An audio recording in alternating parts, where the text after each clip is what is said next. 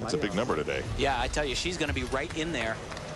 You know, this is probably considered one of her weak events, although she is very good. She has tons of combinations that give her huge bonus points. She's very aggressive, but it's the only apparatus that she didn't finish in the finals at the World Championship. She was a finalist in all of the other three. And that was easy for her. Yeah, she actually can do this routine in her sleep. Just walks over to the event, kind of looks, stares the bars down a bit, jumps up there and does just about the whole thing. And if she's looking for a smile from Leonid Arkayev, she won't get it. She said she felt much better prepared coming to Orlando. She mentioned that she didn't have a whole lot of training time when she competed in Vegas, although it was an easy win for her there.